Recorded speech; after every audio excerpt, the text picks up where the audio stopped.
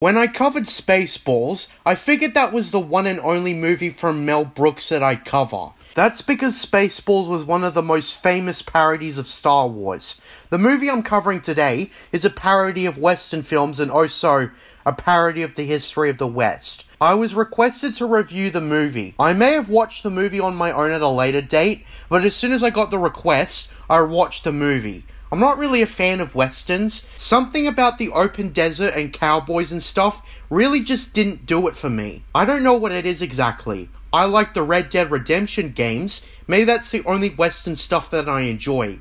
Ever. I was disconnected heavily from western kids movies like Rango, for example, when I was younger.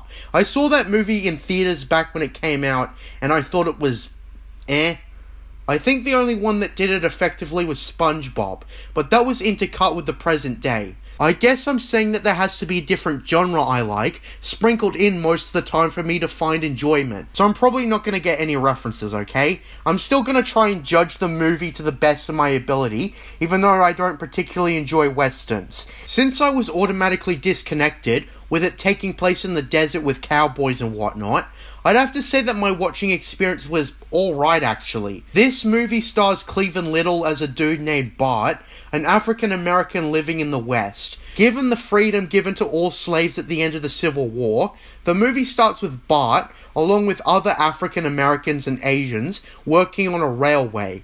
You'll notice right off the bat that this movie is extremely politically incorrect. This is peak offensive for anyone who doesn't understand the satire. The N-word is used often, that Asian slur that starts with C is used once or twice, and the homophobic F-word is used at 2 points based on my memory. And they throw it right at you as the movie starts. It's used so often that I can even imagine that this movie was offensive even when it first came out. Like, imagine any black or Asian person walking in to watch this movie not knowing any better. It would be a nightmare. We see that Bart is a poorly paid, mistreated dude by the white settlers in the West. Bart always acts humble, and with a smile on his face though, even if he's being given the N-word. He seems mostly oblivious to the fact that the white settlers openly despise him. The gags in this movie aren't exactly to my taste, but I didn't find them bad either. Believe me, there's a difference between a comedy where you don't get the jokes and a bad one. Watching this movie was tolerable. Some gags gave me a small chuckle. Gags at the start include a joke about former slaves singing like birds, in which the white settlers and their workers have a sing-off. This movie often makes light of the controversial subject matter of the Wild West. There's also a gag where Bart and another worker get stuck in quicksand, and all their employers care about is retrieving the cart. The quicksand is actually a plot point, as a territorial attorney general named Hedley Lamar, who also has his first name misspoken constantly by other characters. After learning of the quicksand, he decides to build a railway through the town of Rock Ridge, and he's going to get the townspeople to leave. So he sends a group of thugs to rampage through the town, and they end up killing the sheriff. Well, unfortunately for Hedley, the townspeople don't end up leaving and demand a new sheriff. Unaware that he was behind the attack, Hedley comes up with a backup plan to appoint the sheriff to someone who the townspeople will not stand. And who better to fill that role than an African American? Yeah, I warned you this movie was pretty offensive. We see all of this through a scene where the character Mel Brooks plays, the governor. Like in Spaceballs, Mel Brooks in this movie also has a bitch of his own, that being his secretary, who he later messes around with. Bart, who is about to be hung on a lineup by a stupid executioner, is appointed as the sheriff. At first the townspeople are excited to get a new sheriff, and then after they learn it's a black man, they go deadpan. It's that kind of gag. I hope you know what I'm talking about. To be honest, as I said, my watching experience was alright. I suppose certain prejudice gags were my favourite. For example, when Bart says that he's going to pull something out of his pants, everyone briefly panics because stereotypes about black people in the West, until it turns out that he's just grabbing a note from there. It's here where Bart enters the sheriff's office and meets the secondary lead, Jim, played by Gene Wilder, who are only recognised elsewhere as Willy Wonka, of course.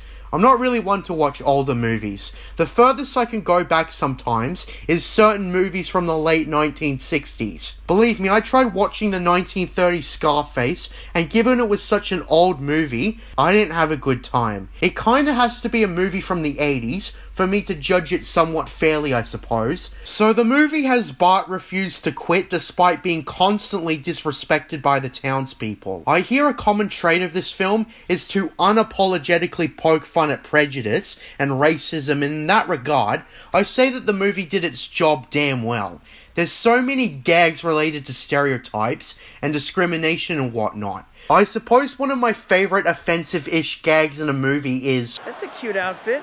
Did your husband give it to you?" There are a couple of lines in this movie that are quite like that, such as when Jim and Bart attract two KKK members, and Bart is like, "Hey, where are the white women at?" Which is so funny yet so wrong. I got the joke fully.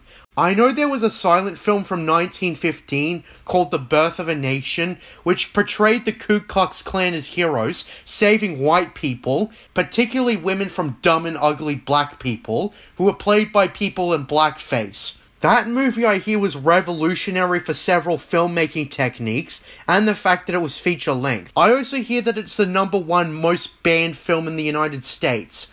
Bottom line, this movie has a lot of gags, which, while they don't make me laugh personally, they made me go, oh, ha, ha, ha, that's offensive but clever.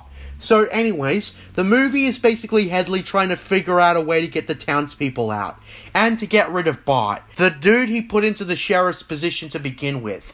He starts by sending a brute, whom Bart outwits and arrests by having an explosive blow in his face, which knocks him out. Next, he gets a German woman to seduce Bart, and then ditch him to break his heart or whatever. Well, turns out Bart is a nice guy in the sense that he isn't a creep, and he leaves for work the next day. So that fails, as the tables were turned, and the German woman fell in love with him, not the other way around. It's through the brute from earlier that Bart and Jim learn that Hedley is behind everything. So this is where the climax comes into effect. Hedley recruits the worst people to attack Rock Ridge and destroy it. Well, Bart comes up with an idea to literally build a fake replica of Rock Ridge as a distraction with dynamite placed everywhere, in which they will ambush their ambush. Then the movie goes totally off the rails as it literally breaks the fourth wall, with another director in the Warner Brothers studio shooting his scene, only for the Blazing Saddles cast to come in and ruin his film. The director is actually played by Dom DeLuise, who was of course the voice of Pizza the Hut. Hedley goes into a theatre to watch Blazing Saddles to see where Bart is. Upon realising that he is nearby, he walks outside, only to be shot and defeated. Then Jim and Bart go in to see if there's a happy ending. The movie basically ends with Bart and Jim watching themselves as Bart quits his position and rides off with Jim before being driven off by a car. That's Blazing Saddles. Again, I want to stress this. This movie isn't for me. The comedy style that it goes for is great for that specific style, but it wasn't really for someone like me. There's a lot of similarities between it and Spaceballs, but maybe I just preferred Star Wars references rather than that of Western movie ones. I'd describe this movie as great satire that pokes fun at controversial subject matter, and it does it unapologetically. If you can't handle it, don't watch it. Mel Brooks is here to make you laugh, and that's the end to it. I give Blazing Saddles an 8 out of 10. I think that's probably the score I'd give if I was more accustomed to westerns and old movies alike. With that being said, that's my request video. I'm JJ Plagiarisms, and until next time, what are stories but mystery boxes? Under the mountain.